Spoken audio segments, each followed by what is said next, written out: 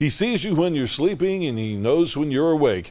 Hotel Finial is decorating for the holidays and is displaying a Santa Claus figurine that dates back to the early 1900s. The Santa Claus sits on the third floor and looks out of the window there, keeping an eye on all the children and taking note about who is being naughty and who is being nice. Hotel Finial event planner and marketing specialist Ginger Marsh says one lucky guest has a special responsibility. If you stay in the grand ballroom during the Christmas holidays, you are responsible for turning on Santa each night. And we ask that everybody keep him lit until 10 o'clock, unless they need to get to bed a little bit earlier. But we do ask that they turn him on and turn him off each night so that everybody can enjoy him.